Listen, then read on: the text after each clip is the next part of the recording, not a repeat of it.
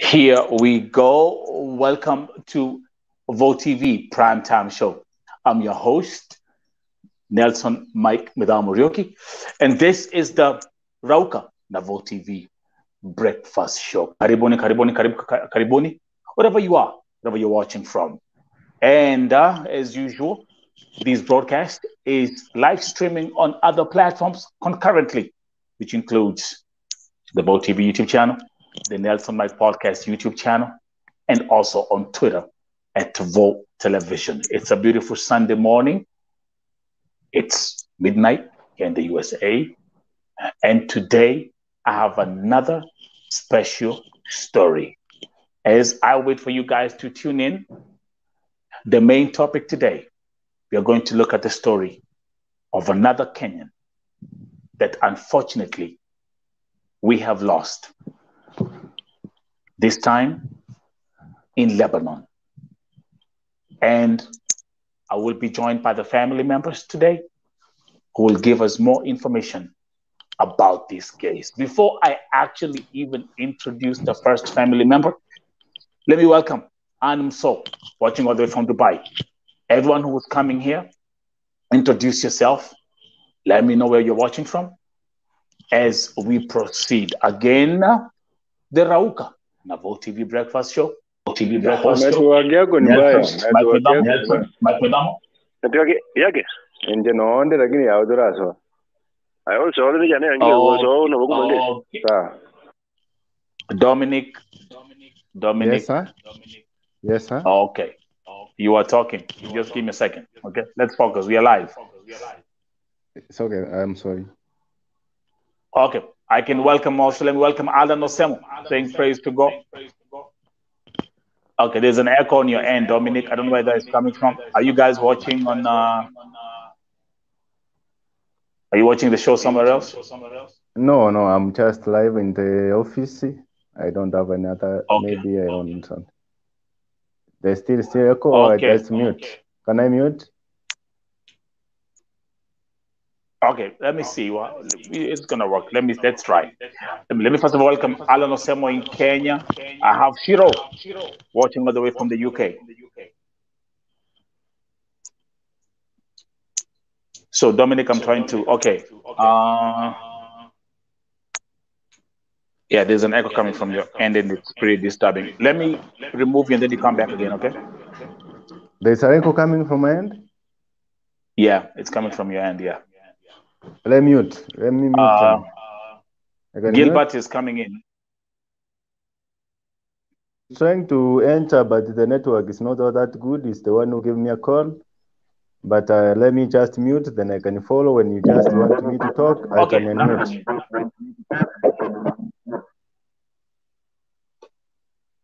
Okay. Let me first of all get rid of...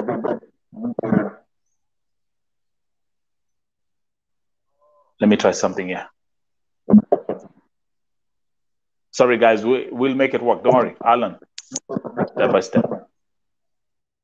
Okay. I think the echo is coming from Gilbert. Gilbert.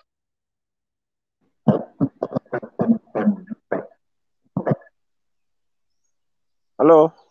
Yeah. Hi, Gilbert. Habari asubuhi. Hi. I can hear you. Okay, we are trying to get this thing with your connection fixed, but it's no problem. It's gonna work. Okay, karibu. Asante. Kuna echo inakuja kutoka side yako.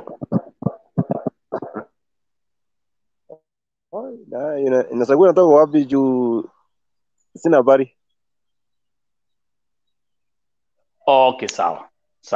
Wacha nikwambie vile utafanya. Viewers just understand the connectivity issue. Gilbert, hebu ambia hatu uko pande gani? Then they can understand. Saizi niko Nairobi, Kenya, Kisii County, Nyamira Police Station. Uko Kisii sahi? Umenipata? Okay, right now niko Nyamira County. Mahali nafanya kazi. Nyumbani ndio Kisii. Niko Nyamira County sasa. Okay. Yes. Ambia watazamaji EDINAH KEMUNTO ni nani kwako? Okay, EDINAH KEMUNTO ni niece kwangu, mtoto wa sister yangu. She's my niece, mtoto wa sister yangu. Okay. Na tafadhali elezea watazamaji yale ambayo imetendeka.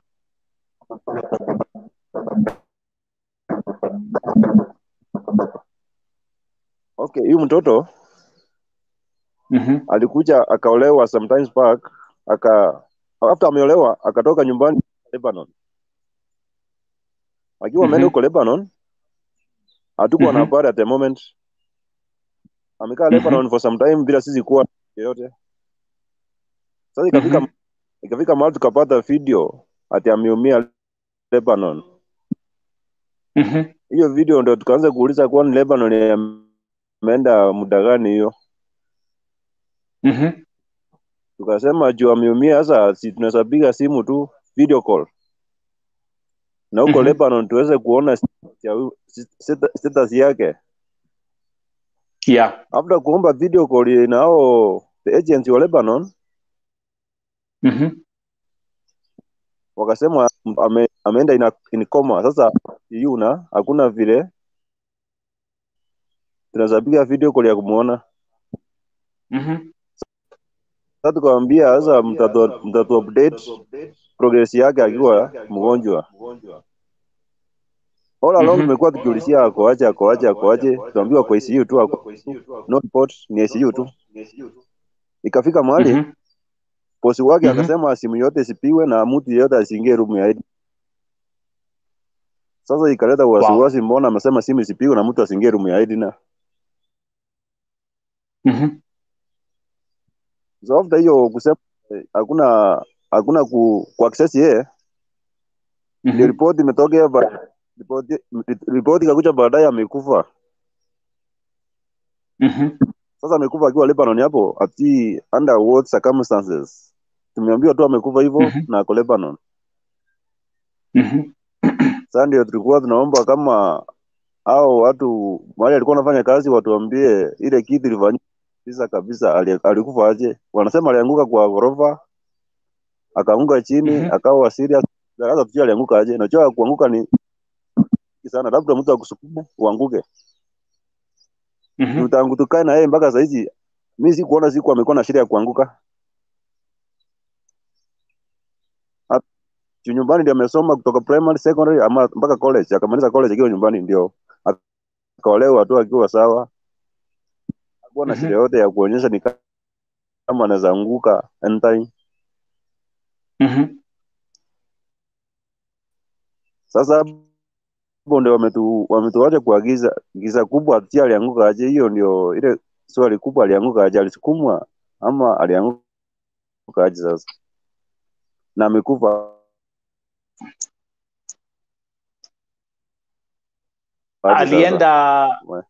Alienda Lebanon lini? Hiyo ndio ile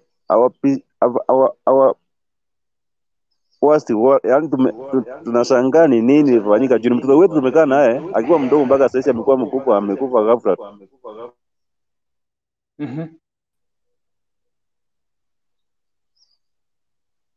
Dominic Katu hapo. Kwa sababu Dominic kwenda uko na echo. Umenipata vizuri?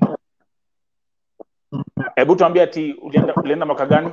Alienda mwaka gani? Hiyo time ya kwenda Lebanon ndio hatujui, lakini ni kama 1 year ndio imekaa tuchaona yeye. Na umesema alikuwa ameolewa? Kuolewa, alienda missing. Bwana yake yuko wapi? Aliolewa kwake aonekane kwetu. Sasa kuolewa ni kama aliolewa na akaenda Lebanon immediately ya kuolewa. Okay. Lakini Dominic ukae tu hapo. Dominic najua unasikia, lakini Dominic, you are the one who's having the echo, but stay there still. But nimemute microphone yako Dominic, so we can't hear you. So wacha Gilbert ongee. We'll figure this thing out. Technology usijali. Najua mko you're on the other end of the world.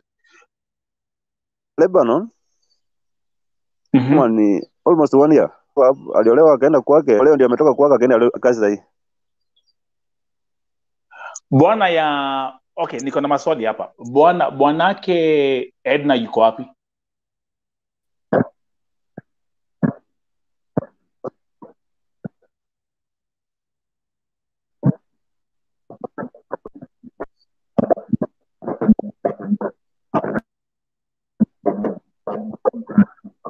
Okay, we'll struggle.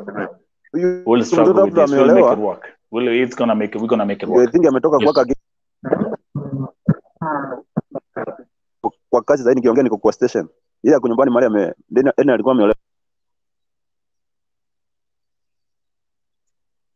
Okay, give me a second, okay? So what I'm gonna try to do here is Dominic katu hapa najua unasikia, but nimemute microphone yako. Give me a second. Hello? Wacha ni mute Gilbert. Gilbert koja kidogo, nitakumute kidogo. Lakini ukae tu hapo. JN watching from Saudi Arabia. Sasa. Niko chuona.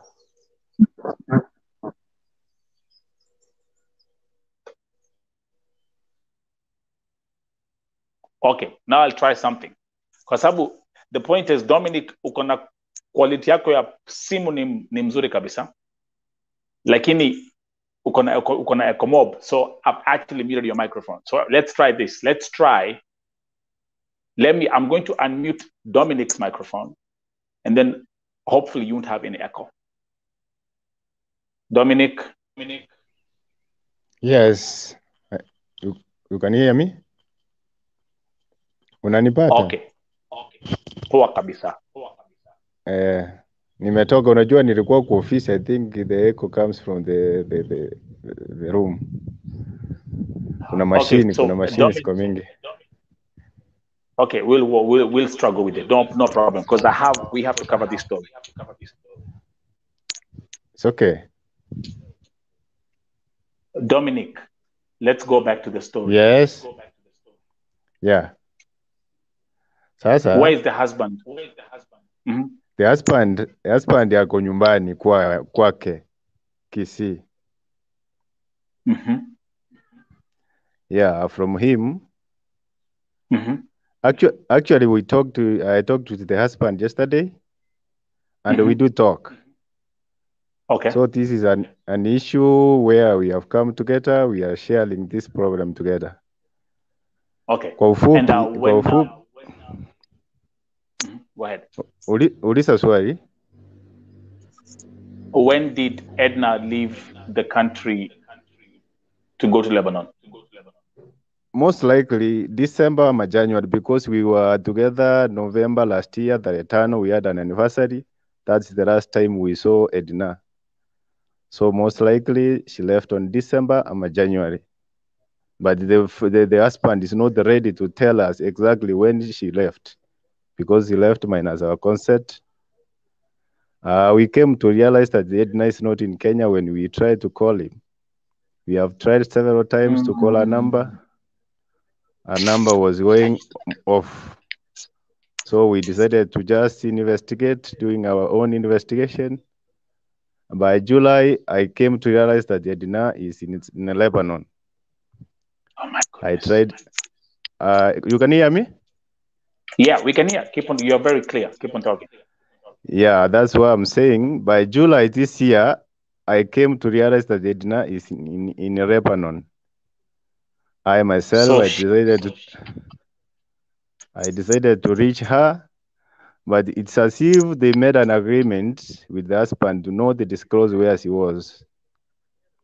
I talked to her, I just greeted her, I asked her where she was. She said this is at home. It's quite unfortunate, but on 26th October, that's my elder sister, the mother to EDINAH, called me and just told me that she has received a call from the EDINAH's husband, informing her of the the condition of EDINAH in Lebanon. It was late at night. I decided to just let it go until the morning. On 27th, I decided to call the family of the husband to EDINAH, who actually gave me the full information, and they sent me some videos, if at all. I don't know if you have the videos. I have them. You have them? So Yes. from that, on 27th, I decided to call them. We requested as a family to know when the EDINAH left Kenya for Lebanon, but they were not ready to tell us. That was Wow. a non-issue. We asked for the agents' numbers. They were not ready to give. But we decided to use, I decided to send the Grippat because my younger brother and me always reside in Nairobi. Yeah. We went with my elder brother, Nicodemus. They went to the family where EDINAH is married. The family was not ready to give enough information. We decided to involve the chief, the assistant chief of the same subrogation, who persuaded them to give the number. Finally, they gave us the number. The number they gave me is the number for the Kenyan representative in Lebanon. I take the initiative. I contacted the same people who are at the Lebanon. I just tried to require if they have any information regarding the case of EDINAH. They agreed that they have the information, but EDINAH is hospitalized under intensive care unit. I engaged them from 27, 28, 29th, 30th, and 31st. They were giving you the same information. I requested them to just, if they are the representative of Kenya in Lebanon, to just go straight to the hospital where EDINAH is admitted and get the right information so that they can give us the exact status of the EDINAH's health status. They responded by telling me that they cannot make it to the hospital, but the hospital report will be out soon. Until the 2nd, this month, I tried to ask them. It was on Tuesday. I think it was on Wednesday. I decided to just ask them if at all there is any update regarding the condition of the patient. They told me by today or tomorrow you will get the medical report. I told them why medical report, and the medical report is given when a patient is discharged or when anything has been done. So I don't expect the medical status, but I need you to go there physically, that you can visit that patient and give me a video call. I can see my niece. That's right. They started asking me several questions. They asked me whether we do communicate with EDINAH openly. When did we communicate last? Because EDINAH was admitted at the same hospital on 1st September. And they passed on, and she passed on 25th October. We were not aware. I told them I don't have much information about the EDINAH.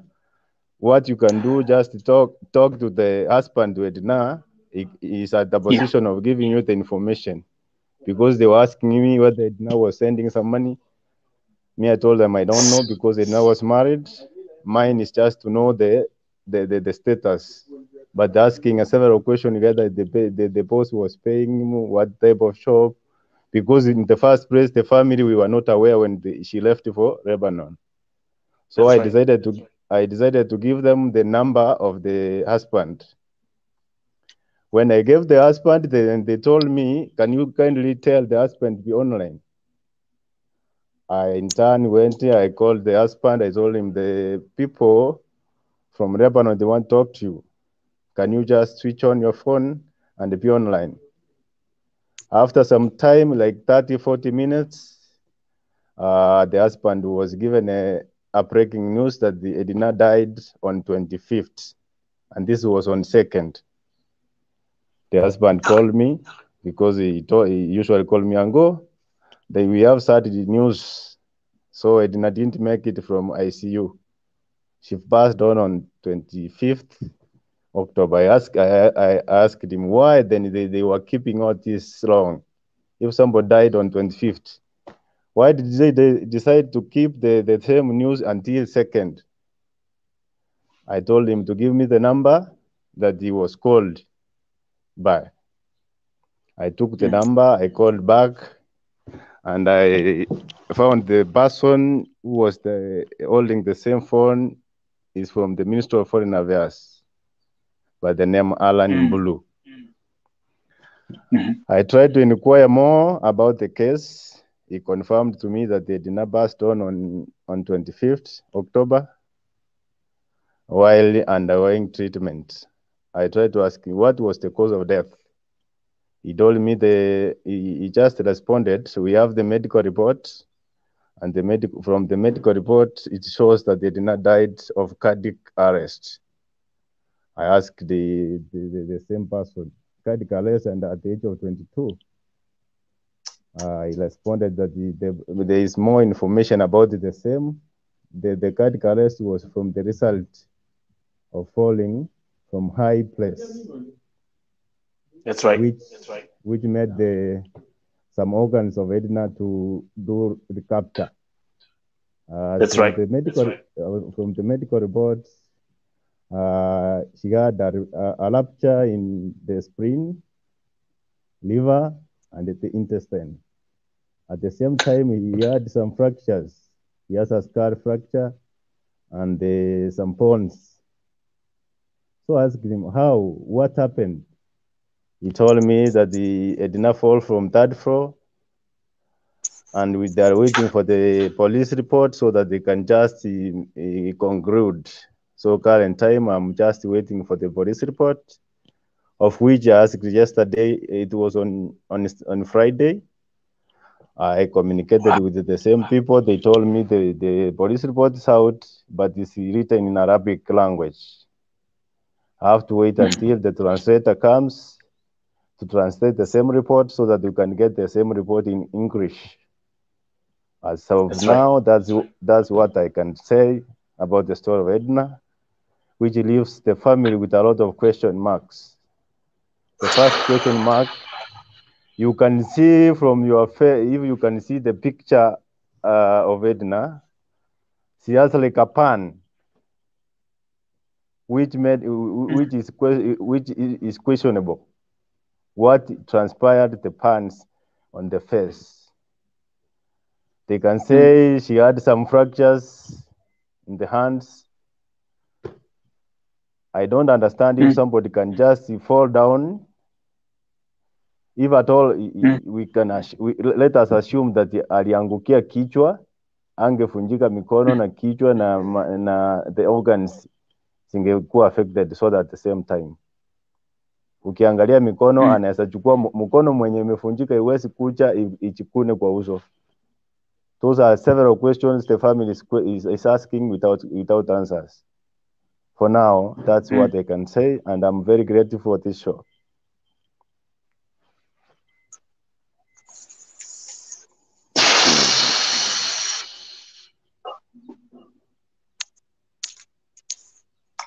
Gilbert, I'll mute Dominic.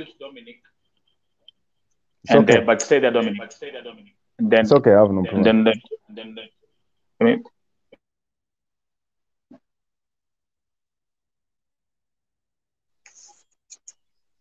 Gilbert. Yes. Ni yapi ungetaka kuongezea ambayo brother yako ametuambia? Baadhi ameongea ni kama ameongea story yote, lakini sasa hiyo maswali ameuliza ndio tungependa tuambiwe. Unajua ukianguka kutoka kwa ghorofa vile imejengwa, kuanguka kutoka kwa ghorofa si rahisi. Not unless mtu amekusukuma hapo nje. Alafu hiyo uso venye nikwambia uso yake inaonekana ilichomwa. Ilikuwa inachomwa na nini? Siwezi anguka kwa ghorofa alafu uso ichomeke. Atuanguke chini, uso ichomeke chini. Kwani alianguka kwa moto? Leo mikono anasema imevunjika. Ukiangalia ni kama hii mtoto by the time anakuwa admitted hospitali, ni kama alikuwa amepitia mateso. Mikono hiyo, ukiona mikono ni kama ilikuwa imeanza kupona akiwa hospitali tu. Meaning aliteswa, labda akapelekwa hospitali aende kukufia huko. Na safamu sasa hiyo kitu inatuuma. Juu mtoto amepitia shida akiwa mdogo mpaka sasa hivi. Kusoma ilikuwa ni ngumu, amaliza shule alafu aende kuteswa na kuuliwa. Ghafla tu hiyo. It doesn't make sense by the. Hiyo medical report yao iko na question marks mingi sana. Unaisoma lakini kuelewa ni kama mtu aliambiwa yeye andika hivi tu. So ni medical report, hiyo ni opinion expert, haitakuwa na question marks ya kuulizwa. Lakini vile tunaiona ni kama wanatubeba tu, kutubeba ufara mahali juu. Huyu msichana vile amekuwa mpaka sasa hii hatukuona akiwa na shida. Na mahali amesoma shule zingine alikuwa anasoma kwa ghorofa. Mbona hakuanguka kwa shule kwa ghorofa akiwa shuleni? Aende kuanguka Lebanon huko. Kwa sababu tu kweli tulifanya 1 2 3. Ilifanyika hivi na hivi na mtoto amekufa. Lakini kutuweka kwa hiyo giza all along mpaka sasa hii. Na vile umesikia Dominic akisema alikuwa admitted. Yeah. Alikuwa admitted hospitali hapo. Ni kama aliadmitiwa mapema wakanyamaza mpaka ikaonekana hii kitu hata shida ndio wakasema ako hospitali. Yeah. Kuuliza si tunaweza make hiyo video call ikasemekana kwa ICU. Yaani ukiuliza swali unapelekwa kwa ingine. Story nyingine ambayo itakuwa ni ngumu zaidi. Watuambie tu kweli ile kitu ilifanyika from the start mpaka sasa hivi. Na watu usaidie hiyo mtoto wetu atoke ng'ambo akuje Kenya.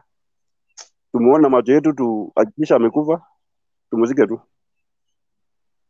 Stories zingine tunajua Mungu tu. Mungu ndiye anajua ile kitu ilifanyika na he will pay time. Mtoto amekufa kifo kingine ya uchungu na kutuajia shida sisi wenye tuko hai sasa. Mtoto mwenye kuna 20 years, mtoto mdogo sana angemwacha tu. Wamrudishe Kenya afanye kazi zake tu. Ameacha mtoto Juma ambaye ni mtoto wa 2 years.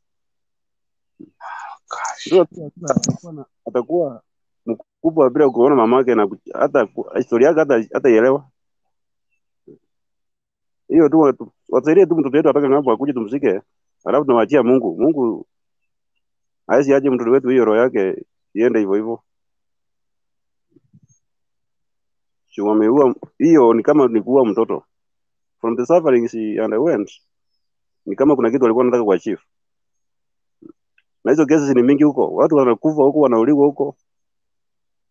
Sisi mbona watusaidie tu mtoto wetu akuje Kenya na tusike tu tusahau story yake. Lakini wajue tu tumeachia Mungu, Mungu ndio ata revenge on happy hour. Ni hayo tu brother. Na nimeshukuru kwa the Gilbert Capo. Sawa. Dominic Capo. Let me play the video. And by the way, the viewers are saying the same thing. The viewers are saying the left eye, that it doesn't show like ni kama alikuwa kuna kitu alikuwa amefanyiwa. Let's see the video when she was at the hospital. Ngoja kidogo. To the viewers, I'll play the video.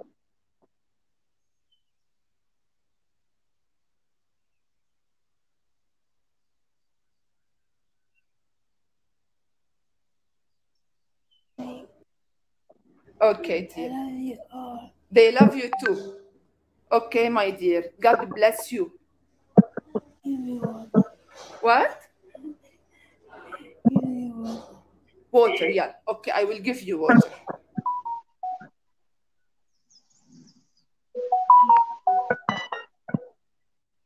Give me water. Let me play this video again. And you have my gift for you. This is Jesus who protected you because you are a good person. Okay? Say hi to your family in Kenya. Tell them that you are coming. Hi. I'm coming. Okay, dear. I love you all. They love you too. Okay, my dear. God bless you. Give me water. What? Give me water. Water, yeah. Okay, I will give you water.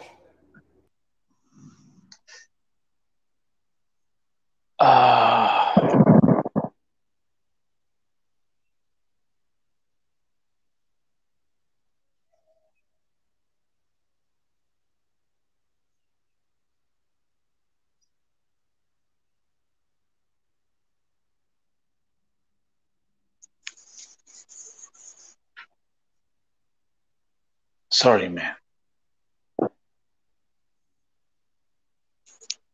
Sorry.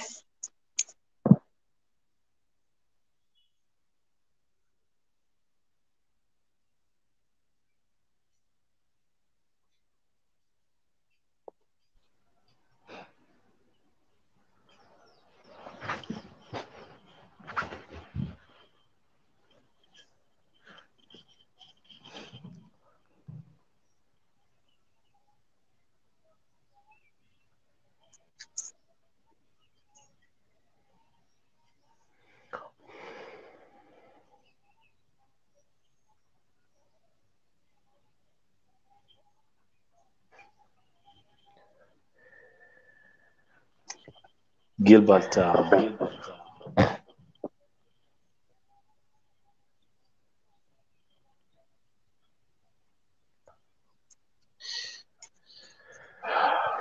Dominic. Yes, yes. Sorry, man. No problem. Yeah, okay.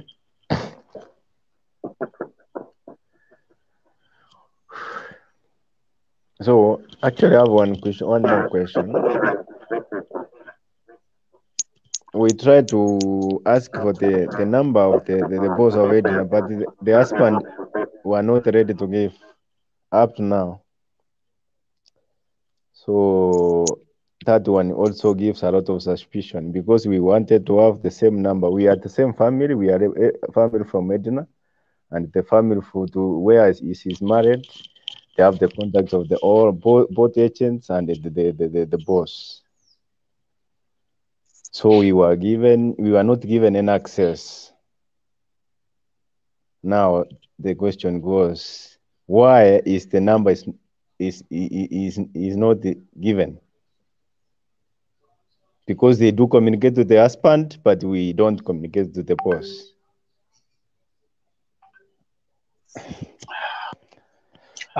Let me admit, and I'm going to say this to the viewers. The toughest thing for me is watching two men on my show cry. It's tough. It's tough.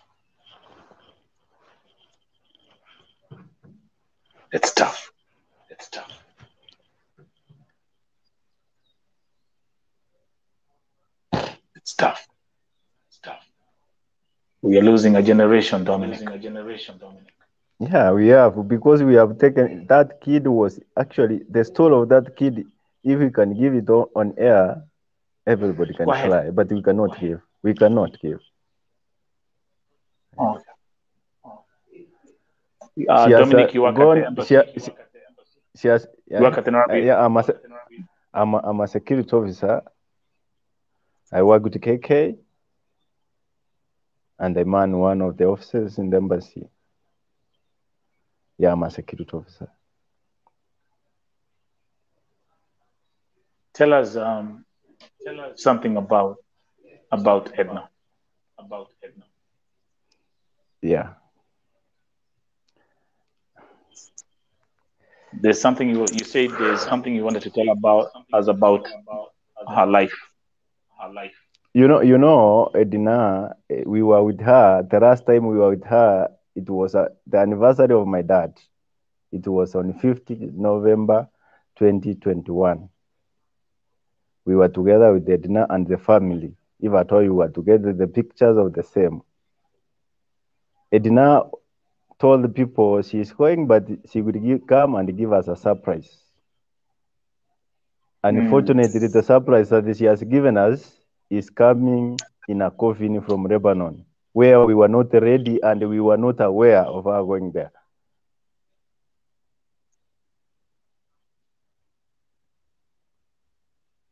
Yeah, I don't imagine. I cannot imagine, because we have spent a lot of money educating EDINAH from baby class all along to the college.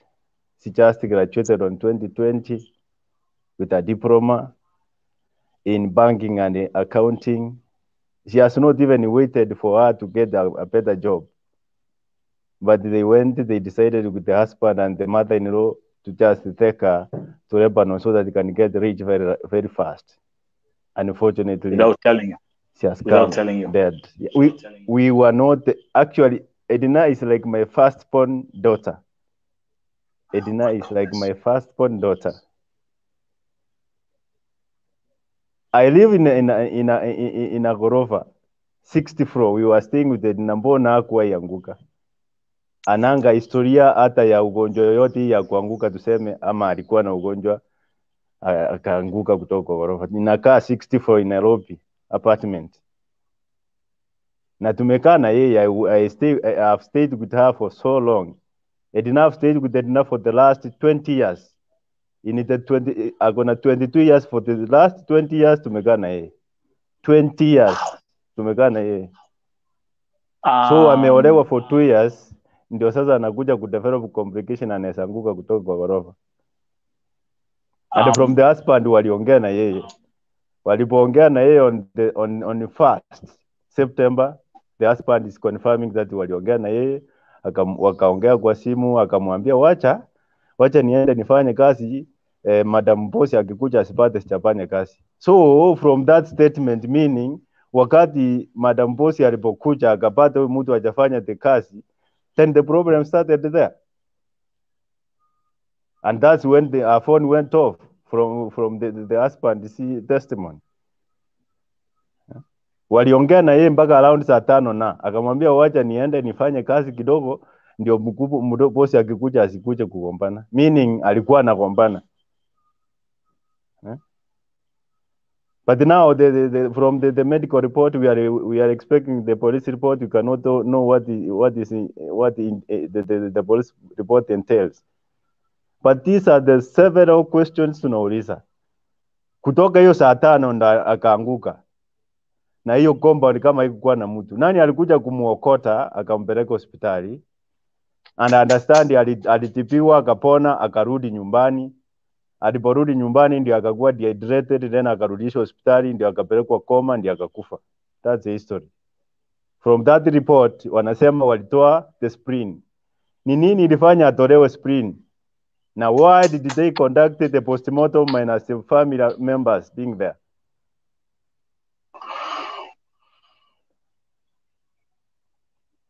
If somebody has passed on, there is no need for them to just rush. She passed on 25th, postmortem is done on 26th. We were informed on the 2nd. Why? All these things were done in hurry. Because kama mtu amekufa. Wangengoja family ambiwe mtu amekufa, next of kin akuje, wa conduct the postmortem before even the representative from the family, so that we can believe whatever the report is. Sisi wajinga, hatukuange wajinga, ni vile sasa hatuna anything tunaweza fanya. We cannot do anything, ashakufa. We just request for them to just bring us our daughter back, tumushike, tusahau. Mungu atalipa. Dominic, Edna alikuwa mtoto wako. Wewe umemlea. Did she lose? EDINAH did she lose her parents? ni mtoto wa sistangu. Did she lose her? Yeah, najua. Lakini She has the parents. Oh, she has the parents. She has the What parents. are the parents? What are the parents saying right now? Actually, my sister is even not talking. My mom, the grandmother to EDINAH, she was unconscious for the last 2 days. Kwa sababu EDINAH mama yake hawakuwa stable. Mimi I do work, hiyo kazi nafanya kidogo. Gripa amekuja kuachiliwa kama nishamlea. So EDINAH tumekuwa tumeshikana na Gripa tukimsomesha na my other brother. lakini entirely alikuwa anakaa kwa mkono yangu because I got a lot of stories, a lot of family stories. We can talk behind the scene, behind the video.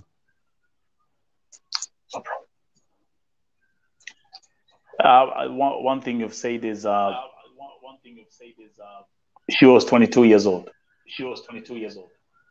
Yeah, from 2 years old until 20 tumekaa na yeye. Ulimpeleka college akafanya akona kwao. Alifanya banking na accounting. Amefanya diploma in bank, akona diploma. I graduate with a diploma in banking and accounting from Kisii University.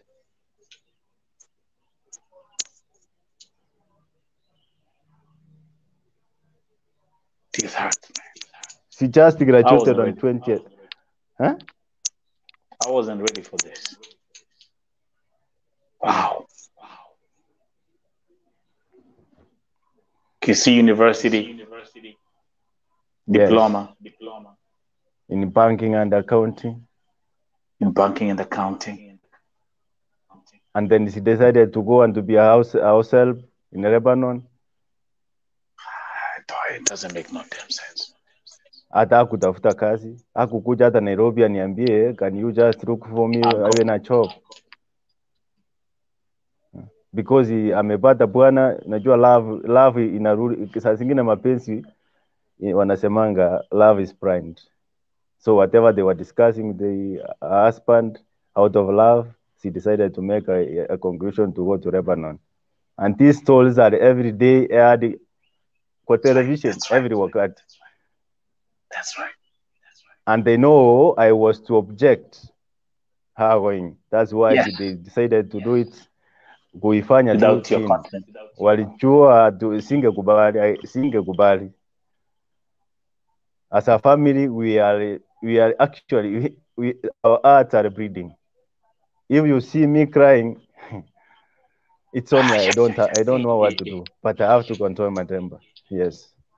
Let me say something. That was the most and again having two men crying at the same time on my show is that has never happened, and it's the toughest thing. I'm still trying to recover, and I can feel your pain. Dominic, Momanyi Esiba. Yes. I see you. I have my friend Momanyi. He's a freelance journalist, by the way, and he's from Kisii.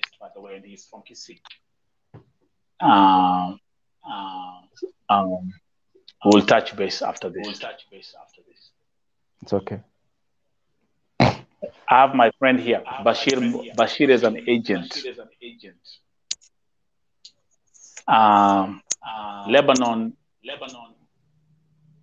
Lebanon, you only make 15,000 shillings. The most you can make in Lebanon is only 20,000 shillings. She had a diploma in banking and accounting. And she chose to go to Lebanon. It's painful.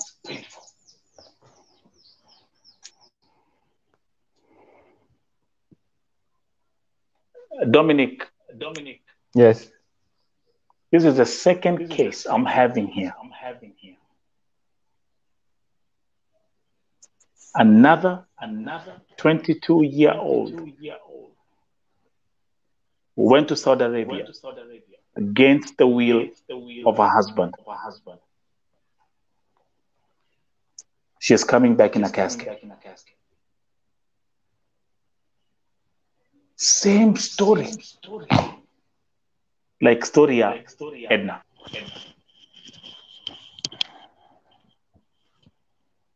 One year tuliambiwa alianguka akitoroka kutoka kwa ghorofa, somewhere on the second, third floor.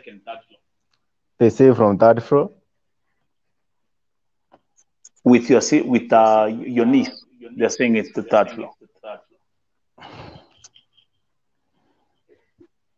Mesh, I want you to come here. I have another sister ambaye amefanya kazi sana Lebanon. Mesh, your information yote, because I know you're coming in right now. This is the uncle, and both uncles were here, and they've given us all the info, so we know every detail.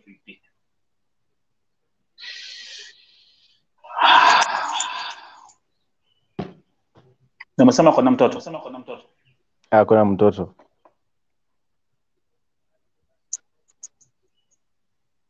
Miaka mingapi? 2 years. Gosh.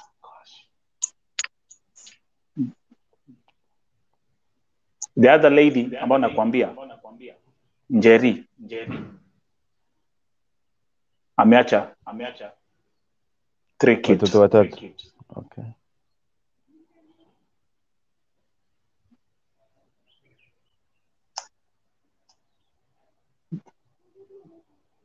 Dominic, sorry, tujikaze, tuko hapa tujikaza. Yeah. I want to play this video again. There's something I want to look at. There's 2 videos. Do you have both videos? I only have one. That's the only video that I have. Kuna video yenye analishwa. Naweza ituma aje? Okay, nitumie kwa WhatsApp. Kwa WhatsApp. Do you have nikupatie number? The number is, do you see the number on the screen? We'll play that video. Class 1. 1 minute. This is such a painful story. Mesh. Class 1. Oh, give me a second. We're gonna do this as we are running this broadcast. Go ahead, Class Mesh 1. Angalia. 571. 571. 361. 361. 3104. 3104. Let me just save and then. That's right. Yeah. You can send me the video because I can even play the video. I don't know if fanya hivi. Can you send the video while we are still talking here? Can I send it through the link? No, just send it through send it by WhatsApp. I'll play the video right here. Yeah, it's right now. Let me save the number, then I just send it right now. Send it to me. Just give me like it's less than a minute. Okay, and then I'll bring Gilbert. Gilbert is not there? No, I'll bring Gilbert. I'll bring him back. It's okay. Mesh, angalia, check the comments, Mesh. Bashir, ingia na your comment pia, ingia na your link. I want you guys to come here. We have to discuss this story. Okay. Now I've muted Dominic. To all the viewers, let me bring the other uncle. Oh yeah. Hey, leo nimelemewa. Kukaa na wanawake na unakaa hapa na wanaume wawili wakilia, you watch 2 men cry. That's the hardest thing I've ever had on this show. But tutajikaza. Gilbert.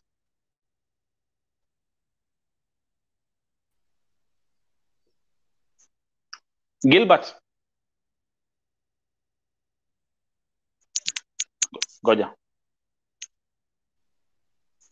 Okay. Gilbert, unanisikia sasa? Nakusikia. Okay, sasa tunakusikia. Kwa hivyo tafadhali uniwie radhi tafadhali. Nataka tuangalie hii video pamoja tukiwa sisi wote. I want us to watch the video again. Sawa. Give me a second, okay?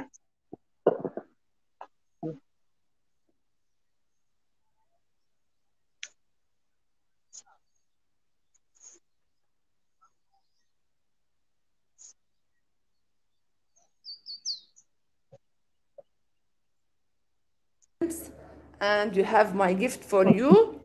This is Jesus who protected you because you are a good person. Okay? Say hi to your family in Kenya. Tell them that you are coming Okay, dear. I love you all. They love you too. Okay, my dear. God bless you. Give me water. What? Give me water. Water, yeah. Okay, I will give you water.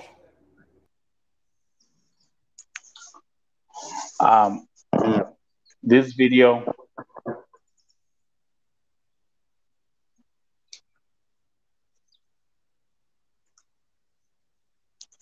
Pole Gilbert. Pole Gilbert. But there's connection nataka tuangalie sisi wote tukiwa pamoja. Guys, everyone who's here watching, can you please send a message of comfort, send a message, send a prayer. These two men are in pain.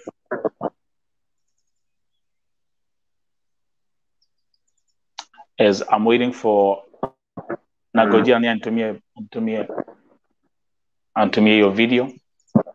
I'm waiting for the other video from the uncle, but please, listen. This is painful. Okay, thank you very much. There's something I've received here from Dominic. So,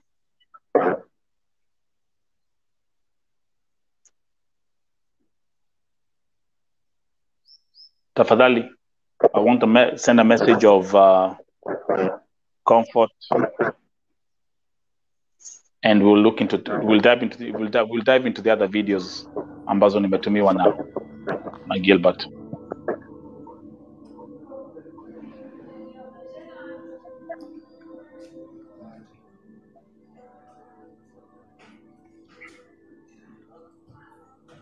قلت لهم ميمو بدي صوت.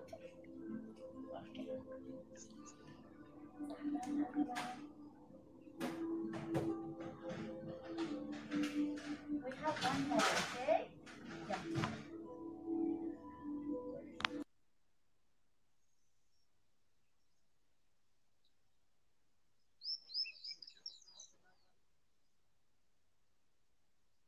So here she's being. Let's play the first video, Dominic and Gilbert and those who are here, and I'm gonna welcome some other guests.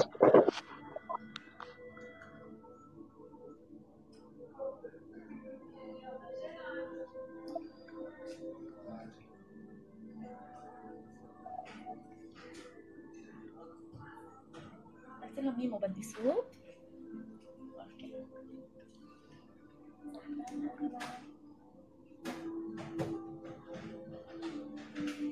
We have one more, okay? Yeah.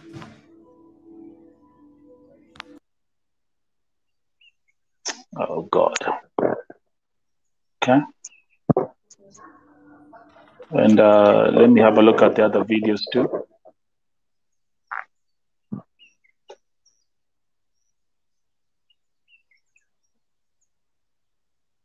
Okay, there's something I wanted to say, Gilbert and Dominic. She's laughing here. She looks like she was a very happy young lady.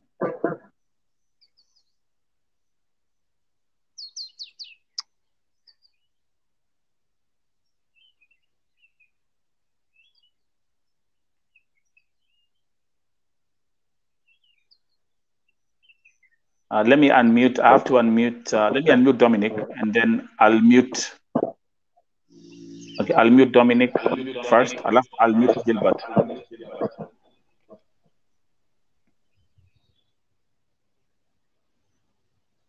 Dominic. Yes. Oh, can you? No, the echo now got louder. Let me see.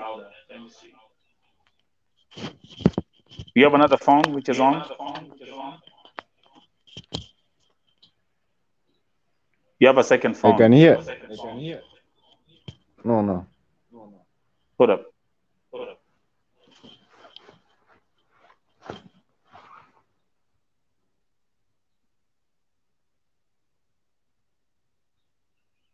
Can you talk now? I can talk. Okay. There's something I want us to look at. There's something I want us to look at. Hii picha ambayo umetuma hapa.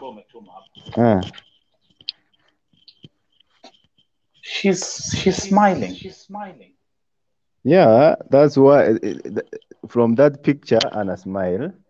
Wanasema alikuwa discharged. From that picture inaonyesha alipona akarudishwa kwa nyumba. That's when the second time ndio wakagonjeka zaidi na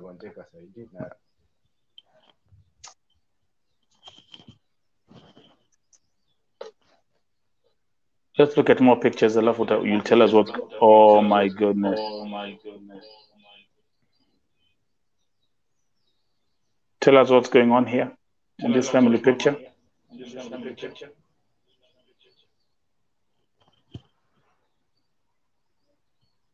This was the reunion. Can I leave the Nachun again? Yes, please.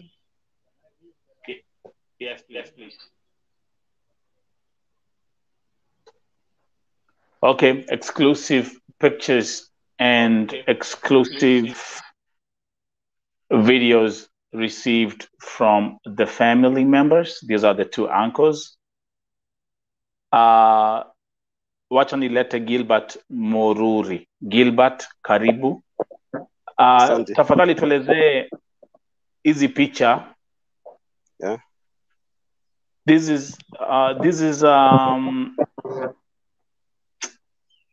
is your niece in red, right?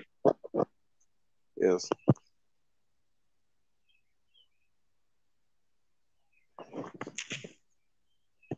Wow, that was the reunion right here. Hiyo tulikuwa na makumbusho ya papangu. Sasa tulikuwa nyumbani sisi wote. Yeah. Papangu sasa, as a family we had to come together. Tukumbuke mzee walitutoa mbali mpaka mahali tumefika sasa hizi. Yeah. Na hiyo msandi yako hapo, hiyo hakuna nguo ya red tu. Alikuja kwa hiyo anniversary ya after hapo ndio alianza kuenda underground, yaonekane sana. It's like ndio alikuwa na hiyo mpango ya kumtoa Kenya aende Lebanon. Bwana yake yuko hapa kwa hii picha? Bwana yake kukuja, ni yeye tu alikuja peke yake. Okay. Yes. Okay, let's look at the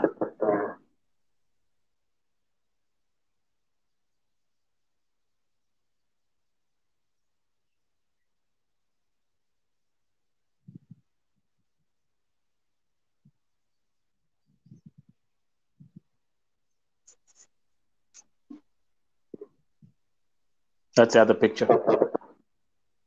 Yeah, hiyo ni picha tulikuwa tunapiga nyumbani tu. Asante kwako. Thank you Dominic and thank you Gilbert.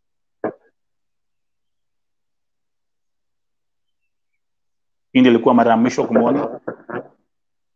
Ya hiyo kwangu ilikuwa mara ya mwisho kabisa kumuona. Hata ilikuwa ya mwisho hata kuongea naye, kumuona na kuongea ilikuwa hiyo ndio ya mwisho. Aka katika kwa hapa ni kanani? Kadogo. Kwa brother Dominic alikuwa watoto wake hapo. I think inaweza kuwa ni wake. Wa Dominic, okay. Dominic kuna watoto wadogo. Okay. Wow. Again, right here exclusive on Vote TV, the EDINAH KEMUNTO story. I'm here with the family members. Vote TV, showing the first exclusive images, family pictures. The uncles are here. Everyone who's watching here, make sure that you like and you share this broadcast. And if you're new on this platform, make sure that you subscribe to the channel. Let me welcome my sister, Mesh. Vimto, who actually has worked in Lebanon. And let me bring her back here. So, Gilbert, I'll mute, nitakumute, lakini wanaendelea kusikiza. Pole, Gilbert, wacha niwaambie, mi kama kuna kitu hunimaliza nguvu ni kuona mwanaume akilia, na nimekuwa hapa na wanaume wakilia kwa isho. It's the hardest thing for me to, sitting here and watching a mother cry, I can take it. Lakini watching a man cry, and today on this show, I've had 2 men at the same time cry because of the loss of their child in the so-called Middle East.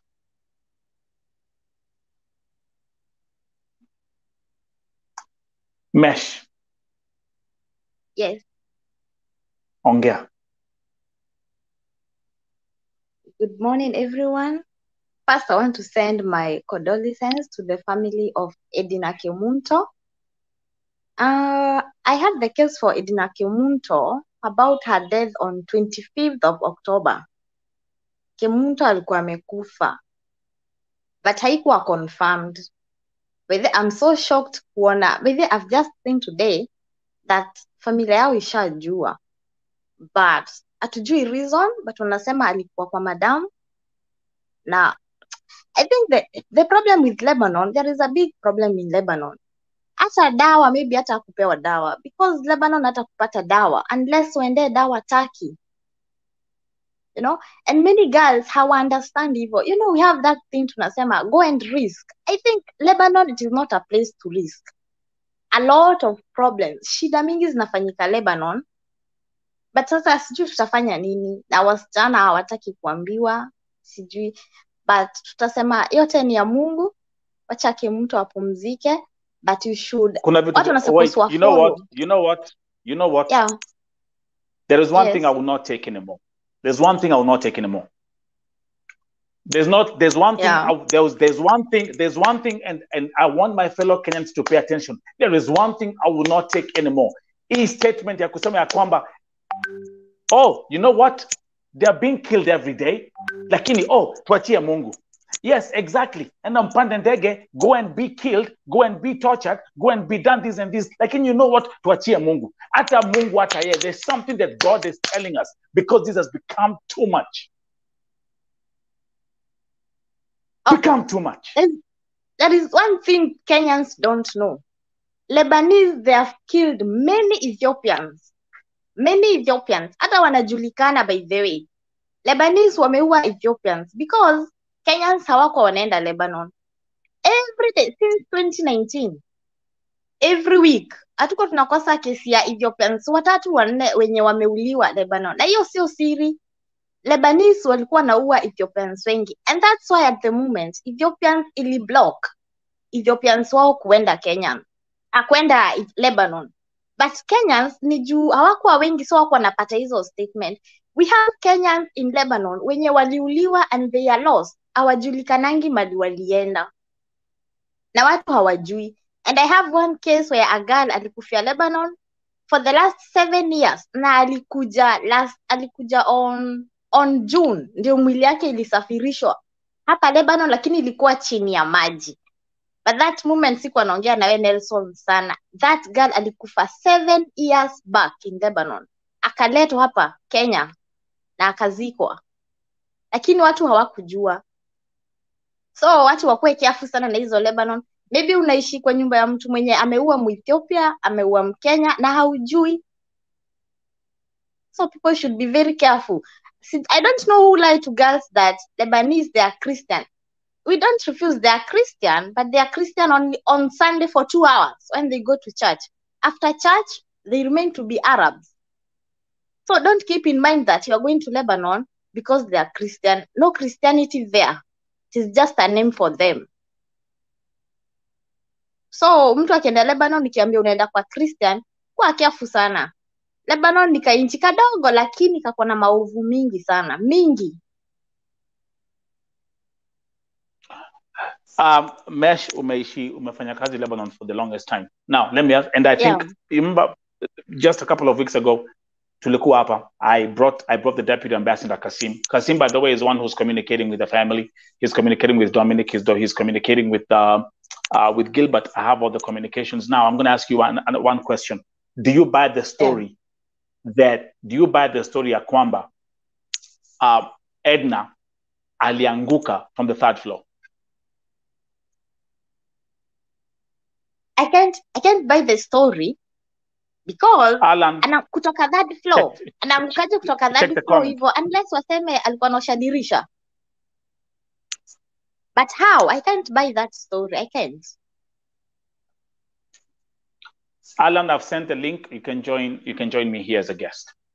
Meanwhile, we are trying to bring Dominic back to this conversation, and we're gonna keep running this conversation. And I actually, what I want to do is, I would like also to bring the Deputy Ambassador. I know it's tough. I know it's gonna be tough to get Kasim to come back here for the second time. But Kasim, I'm reaching out to you. I'm reaching to the Kenyan consulate. I'm reaching to the Kenyan consulate in Lebanon. Again, send a representative to come to Vote TV, and please let us talk about this issue of Edna KEMUNTO. There's another part of the story that it's not, kind of confusing me. I didn't even know about it. Is the fact that she left the hospital and she was taken back to the house. Mm-hmm. Nelson, we have, let me explain. We have two types of cases. We have a girl who was drawn by madam kutoka juu hadi chini. Huyo nasikia amezungushwa kutoka kwa hospitali, akafichwa kwa agent, akapelekwa kwa boss, amefichwa kwa agency na hapatikani sahi. Sasa unajua hii ya KEMUNTO ndo nashangaa. Is it the same KEMUNTO mwenye alirushwa kutoka kwa gorofa? Juu mwenye alirushwa kwa gorofa hapatikani hadi sahi.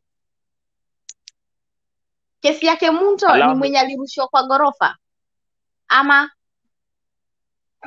allow me, give me 1 second, I have another guest. Today nakwambia, leo ni leo. We have a lot of folks who are here. We have a lot of folks here. Again, let me say, the two uncles are here. Dominic is here. Gilbert is here. Mesh, who has actually worked in Lebanon for 8 years. And I'm going to bring another guest here, Alan Osemo, to join the show. Alan Osemo, welcome to Vote TV, my brother. How are you doing today? Oh, yes. Good morning, brothers and sisters.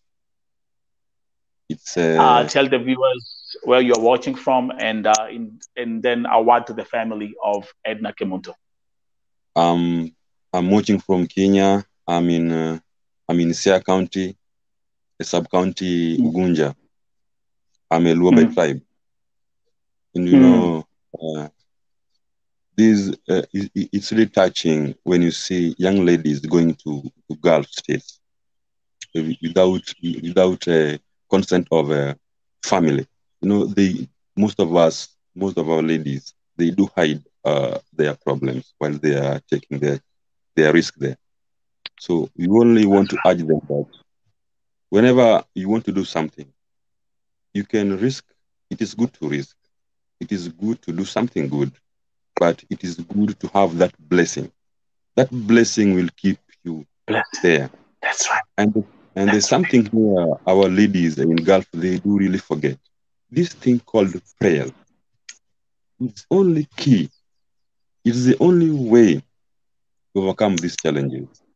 To my family, to our family there,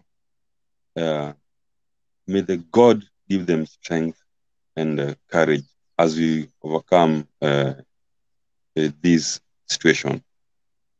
So I do like Vote TV because whenever I hear that bell ringing, I just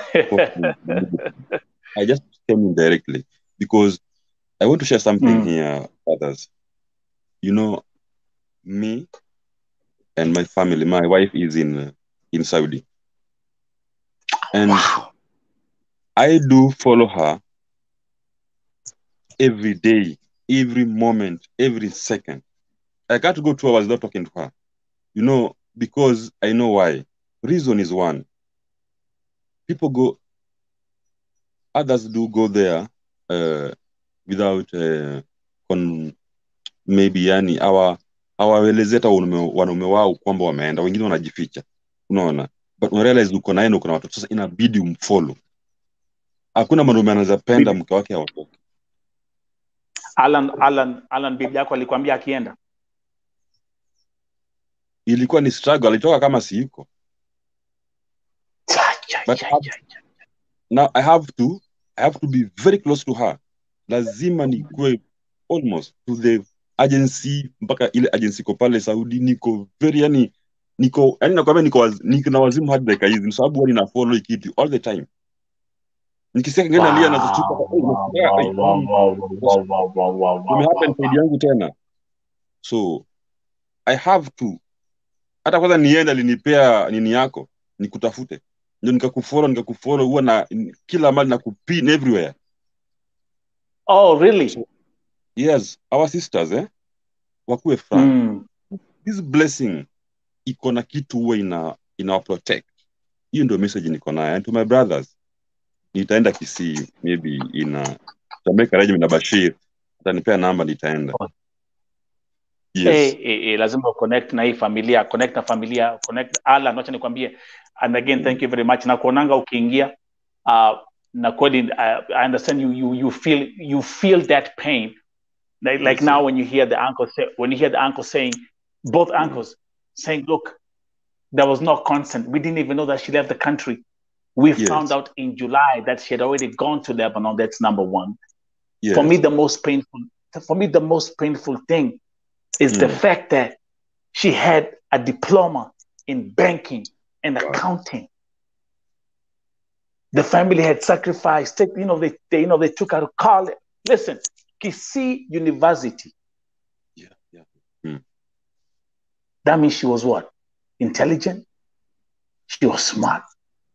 She was young, 22 years old. Mashivinto.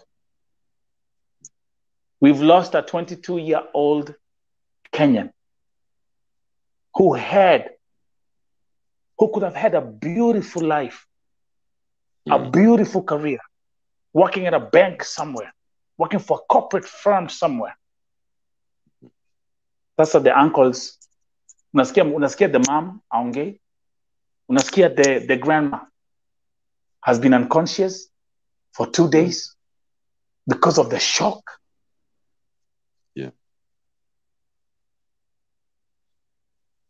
Yeah. Na nyinyi wanawake, kujeni hapa. Kujeni hapa. Kujeni hapa.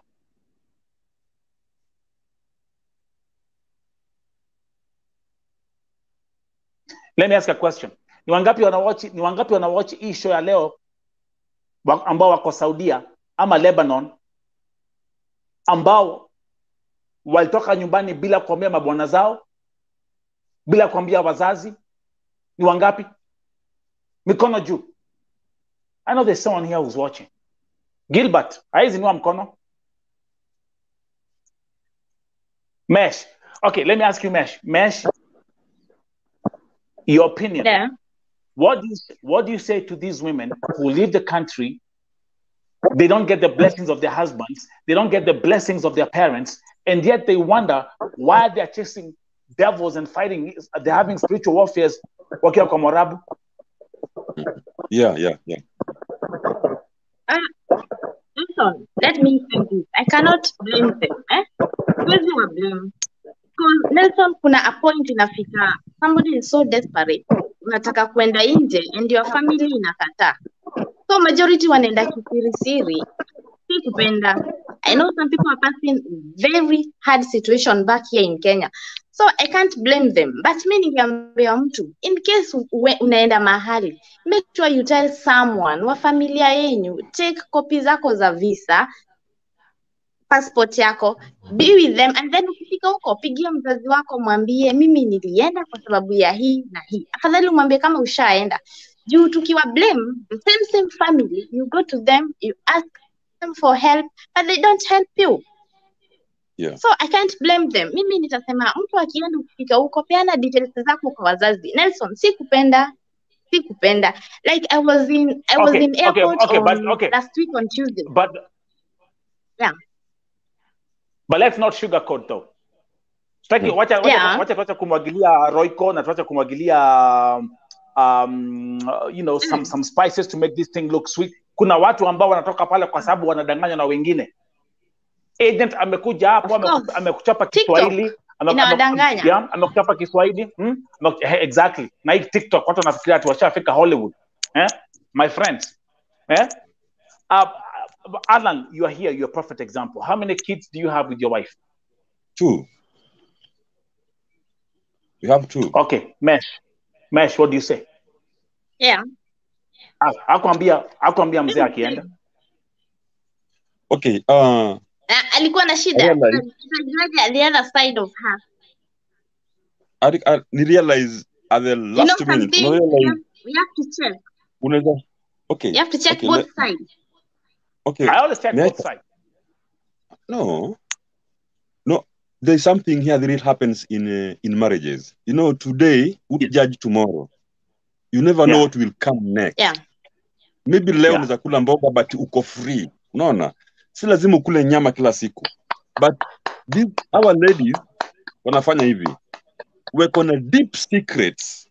Because once mtu akona hii kitu inaitwa touch phone na ni kubwa anaweza ingia hizo groups, unaona zimeandikwa Gulf, Saudi Arabia na bla bla bla. Unasikia mtu amesema amejenga nyumba, unasikia mtu amenunua kagari, unasikia mtu amenunua kaploti. Na uwezi jenga hiyo plot yako within 2 years. You see? Umewaste marriage, umetoka. Umetoka. Ndio. Alafu they have secret, ile siri iko, unalala na mwanamke kwa nyumba yako hapo na anafanya hizi vitu chini ya maji, wewe mwanaume ushughuliki. Hizi ndizo zinafanyika saa 4. Agent ambaye anasukuma ule msana yote anamsukuma Nairobi. Unaona? Broke very fast. Sa mnaenda up, this marriage is not working. Hiyo ni kitu ya kwanza. Kuna amekuficha siri, huwezi jua akili zake. Secondly, ndio usimfuatilie, anafanya hizi process pole. Dakika mwisho unakutana naye na ujue the problem. By the time unachukua time yako ku cool down, you realize where the mistake is, we fix the problem with the family, una end up nobody is there. Alan, I completely agree with you and I completely understand your situation. Bwanake Njeri ambaye amekufia Saudia, Bwanake Njeri alikuwa anaenda sikiza. Pia mmesikuja hapa. Bwanake Njeri alikuwa anaenda kumlilia kwa shule, don't go, while she was at the training school. Wow. Really? Sikiza. Familia Gilbert uko hapa, and you guys, I want kwa sababu kina Gilbert mazee, wacha kwa nijiweke nguvu. Mimi ukiona mwanaume akilia, that shatters my soul. But sikiza, familia akasema, you know what, kama unisikizi mimi nikiwa bwanako, familia ikaita pastor. Listen to this. It's been documented right here on Vote TV. Gilbert wakaita pastor. Enda wangea na msichana tafadhali asende Saudia. Kaa tu hapa. Yes. Tujenge maisha. Kaa tu hapa, Mungu atafungua. Mesh, what do you say about that? Umekataa kusikiza bwana? Umekataa kusikiza pastor? Utasikiza nani mwingine? You need ignorance. And now here we are. Here we are. Kama vile Anna amesema. First of all, the marriage is broken. Number 2, the kids now have been left with no mother. Number 3, biashara ya bwanake ambayo ilikuwa Nairobi ilisimama. It hasn't worked for 3 months. Yes. And now here comes the top creme de la creme. Financially, completely ruined. Tuanze harambe? Tuanze nini? Is it worth it? No. Lena, welcome here. Thank you. Good morning, everybody. Good morning, Lena, sister. Lena, talk to people. Let them know where. Let them know where. Listen. We can flip this accent real fast. Tell them where you're watching from. Welcome, Lena.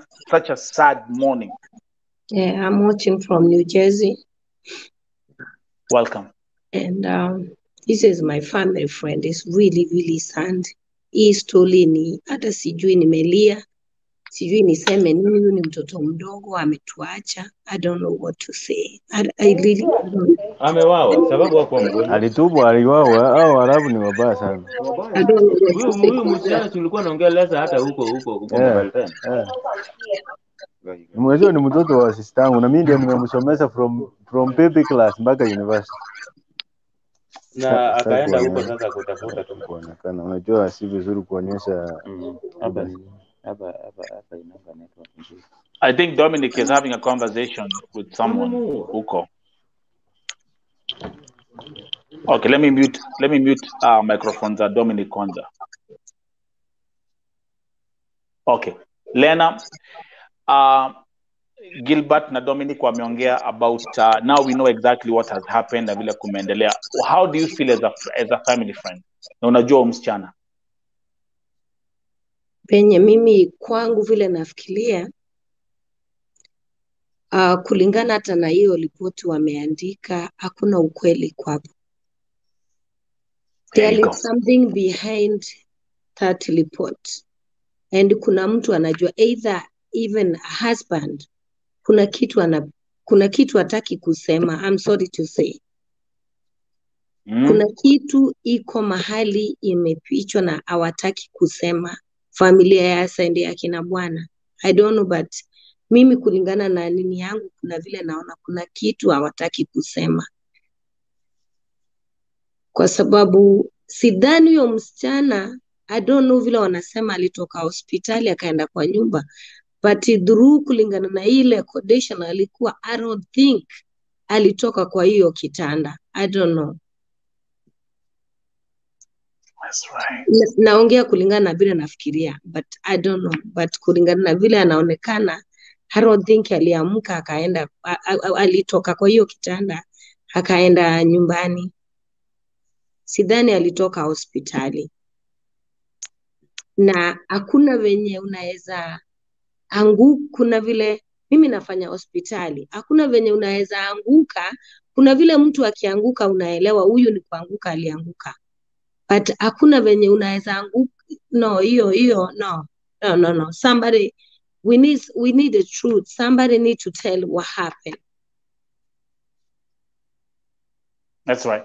And na vile najua, kulingana na vile najua, I love Kenya is my country, but That's justice right. in Kenya is very expensive, not about money. That's right. When I talk about expensive, I'm not talking about money. I'm talking about like mtu kama, tuseme mtu kama wa kawaida akikufa wanachukulia tu, kuna kesi mingi sana ziko pending. Hata ukipeleka hii waeleze wanaona tu hiyo ni, it's like nothing to them. That's right. Naona. So that's right. Na kitu kingine najua Lebanon hainanga embassy ya Kenya. Sijui kama wasichana wanaelewa hivyo. There is no embassy in Lebanon. There is no Kenya embassy in Lebanon. I don't know because sijawahi kwa hizo incident. Na sikuwa natarajia, naonanga hizi case every day na kufuatilia. Nafuatilia nini kwa YouTube. Sikuwa nafikiria nitakuja kuongelea mtu mwenye ako karibu na mimi. Unajua. Siku moja. Right. Sikuwa nafikiria. Kuzi mimi hata mtu akiniambia anaenda huko siwezi ongea na yeye. Hamsoli kuna wenye wanaenda huko wana make, but mimi iwe ni Saudi Arabia, I'm sorry. Kama kuna mtu nitakosea, iwe ni Saudi Arabia, iwe ni wapi, kulingana na zile kesi nimeona hata sina nisumbuanga akili. Sometimes kama kuna hiyo nini yesterday. I can't sleep. That thing is stuck in my mind all the time. I can't sleep. Huyo mtu alipitia uchungu gani? It is really painful. na Kenya government, they don't want to do anything. Na kwa sababu mimi ile kitu nasema, sisemi wale wote wako Saudi Arabia wako mahali pabaya ama uko Lebanon, but wangojee kwanza. Kama kuna mtu anataka kwenda saizi, angojee kwanza mpaka serikali ikuwe clear. Kama ni agent iwe ni serikali na iko like wanaeleweka venye wanaenda. Kama mtu amegonjeka, kuna vile mtamfuatilia, kuna vile like kitu iko straight. That's right. Kama vile sasa tuko hapa US, mimi nikigonjeka napigia familia na wanakuja, haitakuwa na problem. The same thing, why kwa nini hata huko nchi zingine sikae the same? You know, the thing is, Lena, Alan, continue. The same. Alan, continue. I want to give my sister Lena an information here about these travel agencies. Wakishajua kuna pesa inatiririka tamu sana inaingia Kenya, kuna wale hawataki hizo vitu zifanyike hata through airport, na kwani unajua vizuri nao badala watoke na huko wanapita hapa kwa barabara hapa through Uganda, Sudan. Hawa ladies wetu wana travel. That's right. Sasa, you're right. Hapo sasa ndio mwanzo wa problem. Ukiwa kwa ndege ni vizuri, unaona tu uko heaven. Once you landed, ile upepe na kupiga tu hivi, umeanza kukuwa na shida, umeanza kuwa slave na ule upepo vile unapumua tayari. So my sister, ukiongea kuhusu agencies na traveling bla bla bla, our ladies wanapenyeshwa tu hapa tu na wanapita hapa na wenyewe they know they do the mistake wanafanya ni wao tu. So we can't blame Kenya. You can't blame our agents. I'm sorry to cut you off, but that is the problem.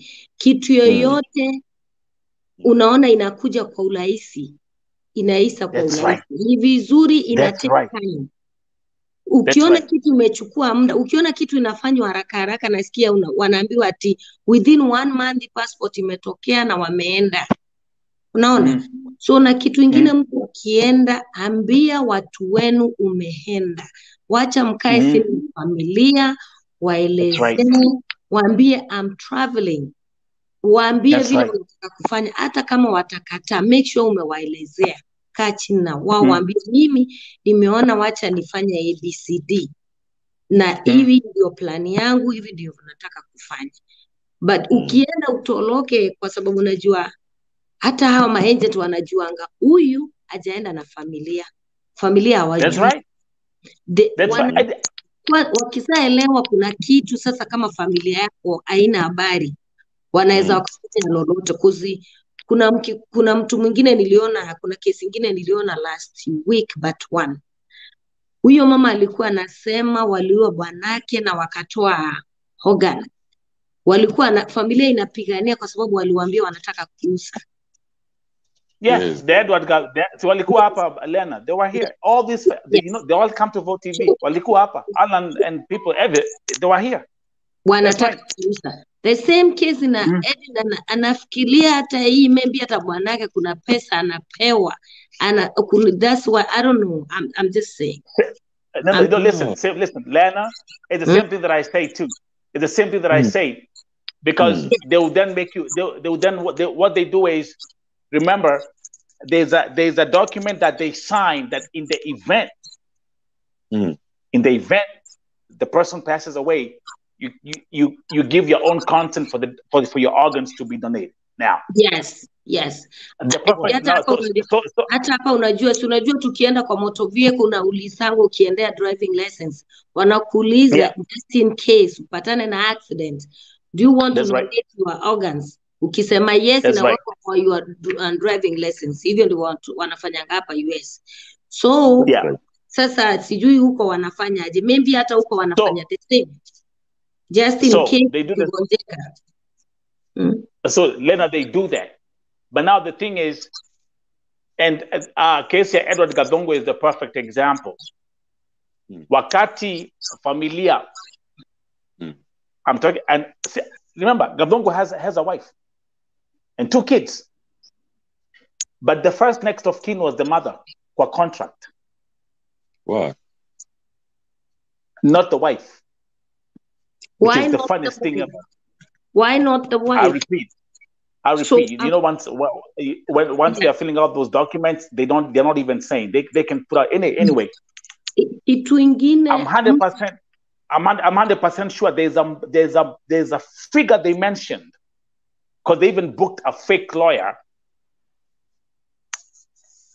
The mother and the in-laws now are trying to disinherit Kadongo's wife and the kids. Yeah. See where I'm coming from? The craziest story ever. And by the way, they are coming back. I'll be bringing them back on VOTV. Because now imekuwa the court case. Okay. Hapa kwa bwanake, and Dominic, I'll bring you back. Bwanake Edna, there is something here. Kuna kitu hapa ambacho hawaongei. Kuna vitu wanaongea nyuma ya tent. Kuna kitu huyu msichana ako hapa amesema, na mimi naona ni ukweli. Huenda ikawa huyo ni the same lady mwana anasemekana alitupwa kwa ghorofa. Maybe ni yeye. Mimi kulingana na vile inaweza kuwa ni yeye. Nita confirm leo, nitawaambia. Na kitu ingine, familia kama familia wanahitaji usaidizi vile mwili itafika Kenya, mwenye anajua vizuri sana vile, like kama kuna mtu anajua venye anaweza wanini kuzi. Sasa nao ile kitu wanahitaji mbali tu, hakuna kitu kingine. So again, guys, welcome to VOTV. Ukweli ni nini ilifanyika. Juu alikufia kwa mikono ya sponsor atakuwa responsible. That's right. Hiyo atakuwa responsible ya sponsor. But another thing, why Kimote wanafanya bila hata familia kukua hapo?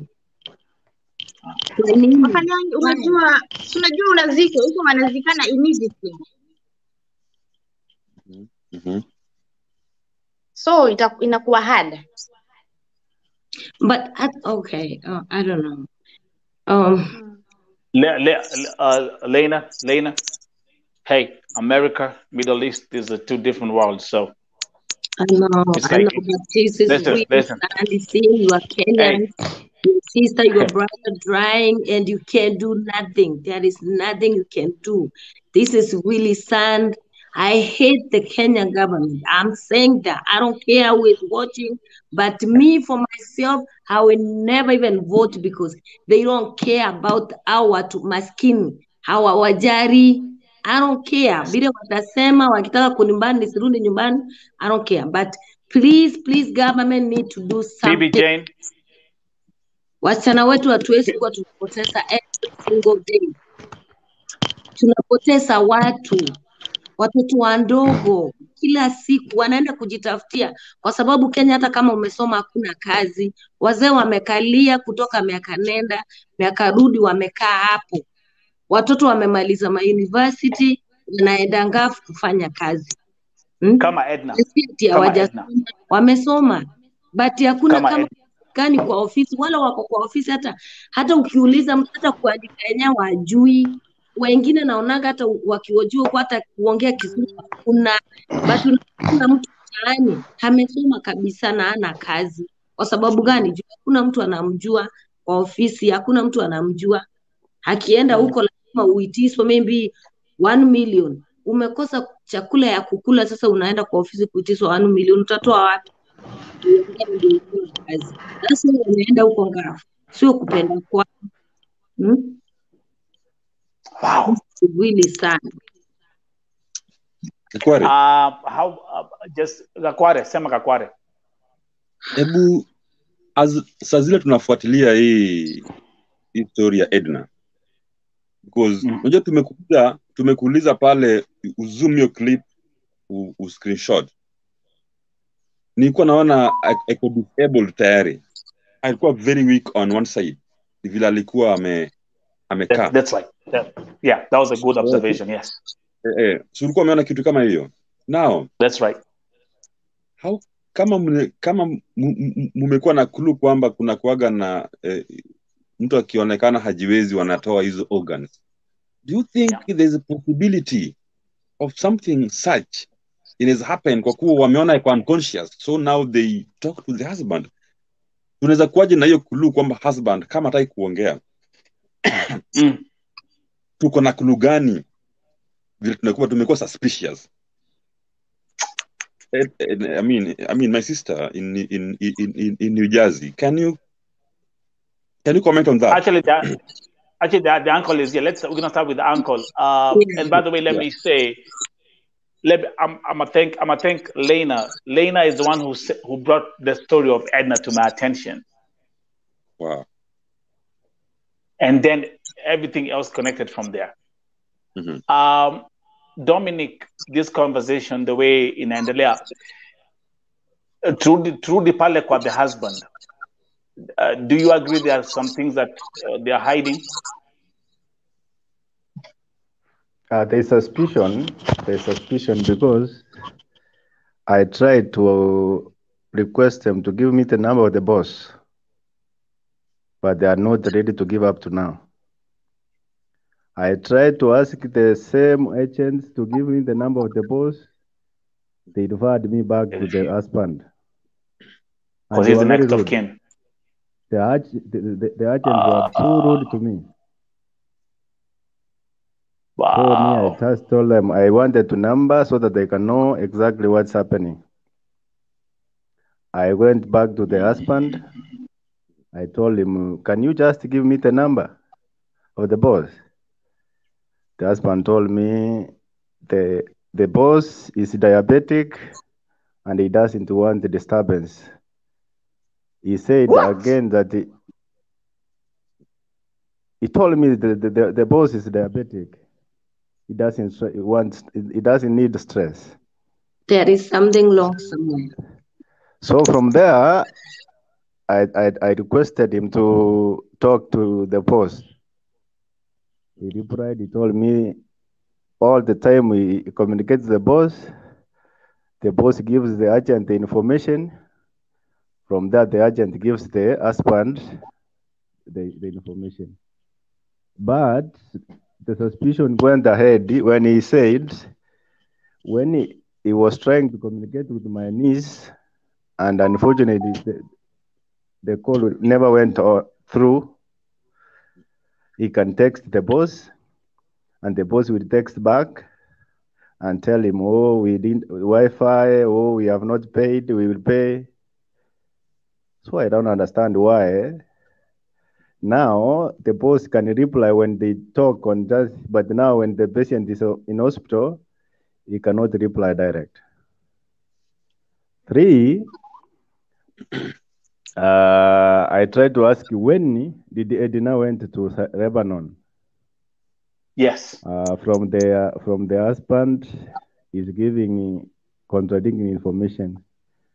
He's saying June. There you go. But in the reality, it's like they went to December, January, because I've done a lot of investigation. I'm a man who works with the security guard as a private security. I'm taught on investigation. I've gone as far as searching for the conversation EDINAH had with friends. They have a group of January, Lebanon, January single, I don't understand. So it's like EDINAH went to Lebanon either late December or January. I have a conversation between the husband and I think they said they are the consulate, the representative of Kenya in Lebanon. Yeah. When they tried to ask if they were in communication with EDINAH regularly, was EDINAH sending money? So from there, if you want me to send the same voice calls, I can send you. I got the voice calls from the consulate representative. I know him, Mr. Kasim. Sorry? His name is Mr. Kasim. I have the voice note. You have them? Yeah. Yeah, I shared with my brother Gripat because I got it direct from the consulate. Yeah. So the husband agreed, and he was just justifying that he doesn't have any complaint, he doesn't blame anybody, and yet he has not even asked you, how can somebody fell from the third floor? He's just acknowledging that they were in good terms. How does he know? Two, And when what EDINAH about the told, bullies? Who see us a when lot of EDINAH things told, in the face.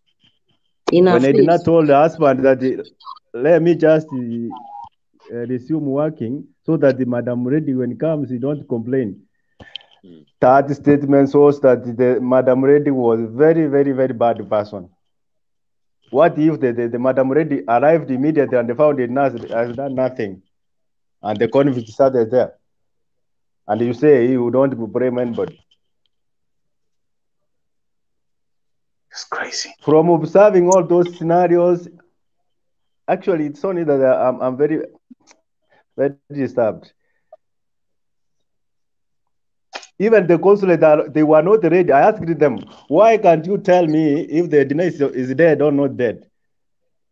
They told me, no, EDINAH is in a coma. In reality, EDINAH died on 25th. And I've been communicating from 26th, 7th, 8th, 9th, up to the 2nd I put pressure to them. Then they say that it's close the same. So both the consulate plus the agents plus the husband, they are very bad people. Though I have nothing to say, because from the conversation, I have every conversation between me and the consulate. I have a conversation between me and the agent. I have all a conversation between me and the husband. When I go through the conversation, I suspect there's something wrong. And from the third medical report says they removed spleen. Why? It says in the report. That's right. This word spleen. Can you explain to me what is it? What it's an was organ. being removed? It's an organ in the body. You know, they sell the organs over there. They sell the organs. Yeah. They say even the husband. Maybe they spoke to husband. I don't know. I'm sorry. I don't know. I'm sorry to cut you off. But I think they spoke to a husband. That's why husband, you don't want to say the truth. Wakamwambia huyu mtu tunaona she's not going to make it. Utachukua hii pesa tuchukue organs. Akakubali, na that's why hataki kusema ukweli. Yes. Nimeuliza consulate, is there any compensation now? Because he died while on duty.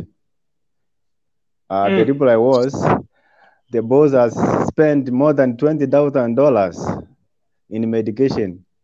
So, si lazima alipe, lakini akiona anaweza lipa, nona, akiona. And this somebody mwenye wanasema alianguka while anafanya kazi. Kwani hakuna insurance kwa hiyo agent? Wacha ni quote hivi na nyinyi. As for me, wacha niseme in Lebanon anaweza kuwa hajatolewa organs. Kitu yenye alikosa ni kupewa matibabu poa. Kwa sababu sasa Lebanon hakuna dawa, madaktari wengi walitoka Lebanon.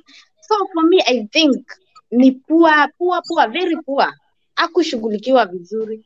But kwa sababu hapo kwa organs, Lebanon they are very strict. Madaktari wa huko hawapendangi kucheza na maisha ya wafanyikazi, but kutritiwa ukose dawa, hiyo ndio inaweza possible. But tunasikia organs zimetolewa. Already zimetolewa. Kwa report umesoma hiyo report? Umesoma hiyo report? Already organs zimetolewa. The report imewekwa mpaka laba stamp. Mesh, we have a forensic. Yeah, I can share it. We have a forensic. We have a forensic report from the doctor. Forensic. Na hakuna mwenye akona kupia visa.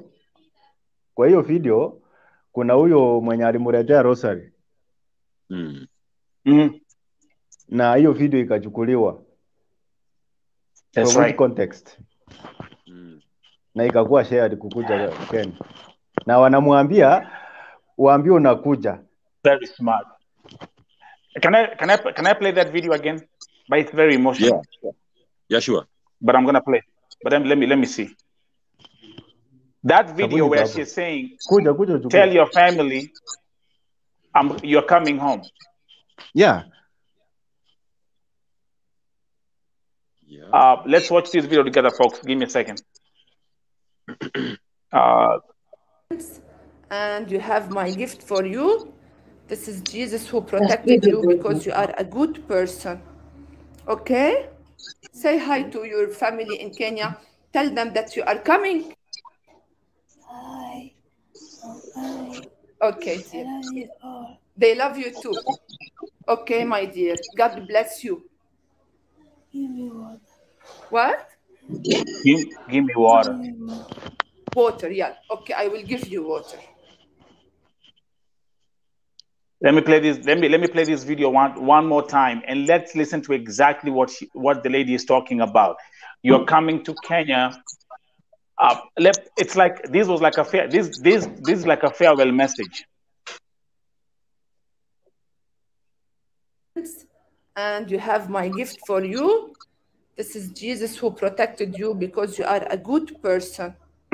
Okay? Say hi to your family in Kenya. Tell them that you are coming. Okay. Can I pause there? Yeah. Let me bring back my guests. Do you realize she's talking in terms of past tense?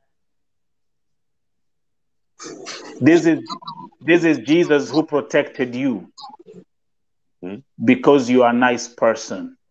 Yes, you are a good person. This is Jesus who protected.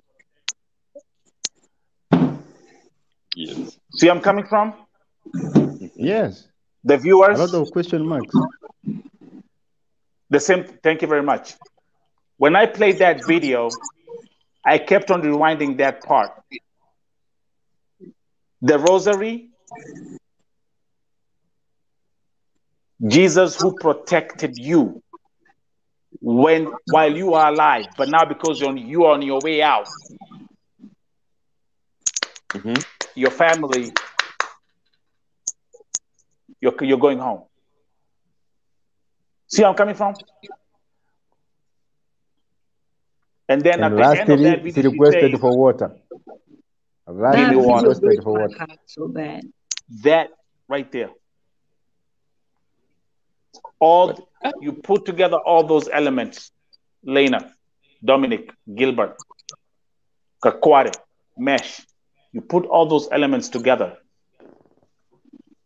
and there you have the answer. No, mimi kuna kitu moja nilikuwa mimi kuna kitu moja nataka kuuliza. Do you hear me? Can you hear me? Yeah. Loud and clear. Kuna nataka kumuuliza. You know, mimi nimestick hapo kwa skull. Ikitoka juu ikuja kwa on the one side of the eye. You know, mtu akiwa ameanguka from the top. It's almost like it's like 60 feet. Mimi ni mjenzi. It's like 60 feet. Kutoka juu. Ukianguka chini na upige hii kichwa hapa. I tell you, huwezi kaa even 3 days kama hujapasuliwa hapa. Lazima kuna bondage. Kuna bondage, nywele imetolewa na kuna some internal bleed ile ilikuwa ndani, maybe wanaweza kuwa wamevuta wametoa hiyo. So, kwa nini hakufanyiwa hiyo? Good question. Number one. Hello, my brother, wamesema wamemfanyia. Wamesema wamemfanyia surgery ya kichwa. Hakuna in the report. Hakuna surgery. Kwa report, angalia report. Yeah, no, it says that in the forensic report. Akiduna report, sasa tunataka kutumia akili. Lakini ukiangalia vizuri kwa side mahali amenyolewa, kuna mahali ameshonwa hapa. Pako na scar. kuna mahali ukiangalia hizo picha nimetuma, ukisumu vizuri, kuna mahali inaonekana kama amekatwa, lakini note sio hiyo side mahali macho imeumia tu. Huyu mtu alianguka, ako na multiple fractures, mikono ikavunjika, lakini ikavunjika hapa aliangukia mikono ingevunjika kwa hii. Mtu ameangukia kichwa, ameangukia mikono imevunjika, miguu iko na shida, intestine iko na shida, liver iko na shida, spleen iko na shida, cerebral hemorrhage inamaanisha kulikuwa na bleeding kwa ubongo, brain damage.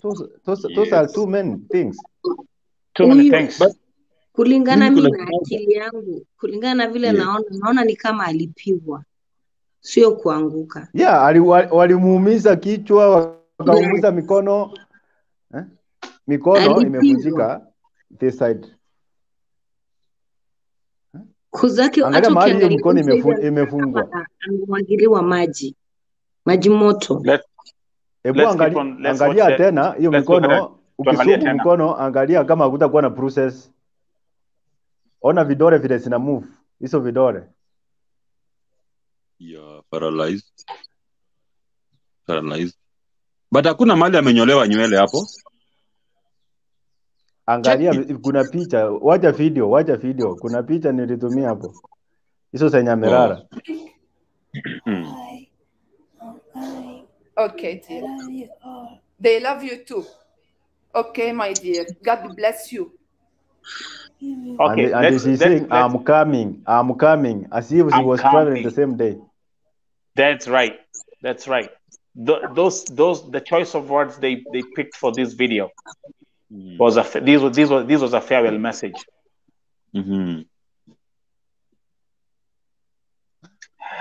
Dominic, we had that conversation before. Yes. Right here, the eye, this black patch on the right kwenda eye. Nyuma sasa, kwenda kwa nywele, utaona kama kuna kitu kama imeshonwa, stitches. Ndio imeangukia hapa, coming down from the neck. Yeah, this one hapo here. mahali unakasa hapo. Okay, got it. Okay. What was your suspicion about this, Lena? When you saw this, you being a nurse, can you bring in your expertise here? Hiyo inakaa kama alimwagili, hiyo ni kama maji, hiyo sio kuanguka. Kulingana na experience, hiyo sio kuanguka.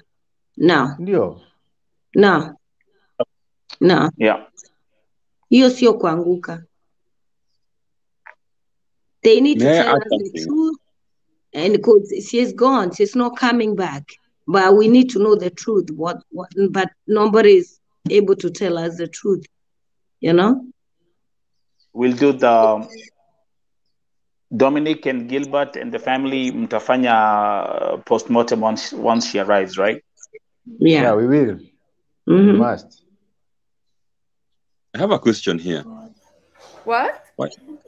I have a question. Water, yeah. Okay, I will give you water. Okay, let's look at the hand. There was a statement you are making about the hand, Dominic. Yes. Angalia mkono, walisema iko na fracture na anapeleka mkono anajipangusa na vidole. That's right. Yeah, but kulingana na vile hizo vidole vile zimekaa hazina nguvu. Si ndio inamaanisha hii mkono imefunjika mfupa? Yes. Yeah. Na ijakuwa managed kwa sababu mimi nimewahi pata accident mkono, ninajua vile mkono inakuwa. Hiyo mkono ilikuwa inatakikana ifungwe kuanzia kwa vidole, ndio vidole sikae straight. Mbona hakuna plaster? Ndio hizo zilikuwa zinatakikana ziweko plaster mpaka juu. Kungekuwa na plaster, hiyo mkono wanasema iko na fracture, kungekuwa na plaster, lakini iko bandage. Na maanisha kuna kuchomeka. Exactly. That's exactly. Look at the comment. Look at the comment. Now we are analyzing this video at the same time. Even one of my followers here, Nafatiti, thank you very much.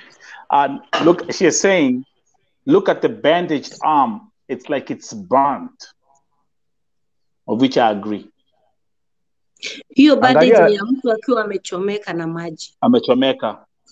Yeah. Angalia hiyo kuanguka. bandage, mahali bandage imeishia kuna Yeah. kitu kama process, kama kidonda itafunikwa. Wow. Yeah, I can see. Tumefuatilia hizo video, sio ati yani usione nalia kwa sababu nini yale huyo mtoto alipitia. And you have my gift for you. This is Jesus who protected you because you are a good person. Okay? If exactly, if the hand is fractured, she can still lift the arm. Yeah. Guys, do people know Yeah. these days that that people on YouTube and the internet, they solve crimes like this on behalf of the police?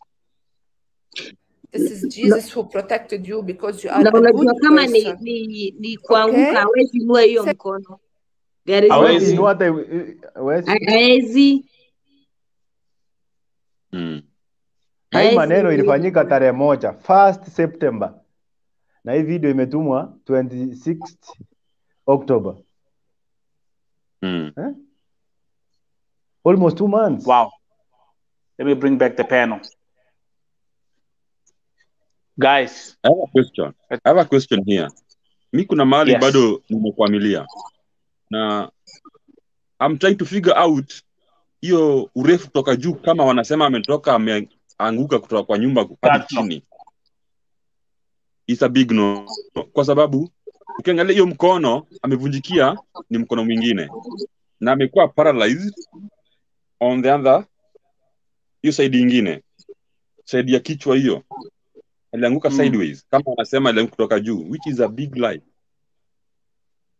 Kuanguka, it's a big no to me. Angetangulisha kichwa ingeingia kwa shingo, ingeingia na shingo ndani.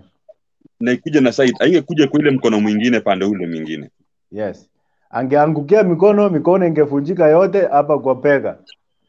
That's Hapo right. ndo impact. Na angevunjika miguu pia. Miguu pia walisema Remember akona fractures. Ambapo Remember, we have another. My Alan and friend, those who are watching hiyo nyumba kutoka pale juu, nyumba first slab, it is almost like 15 feet. Uongeze hiyo ingine, it is like 45 or 50 feet. Toka juu, I am very sure your length you cannot. But watu wengi waanguka wakuwa affected kwa mgongo. Spine ingekuwa affected.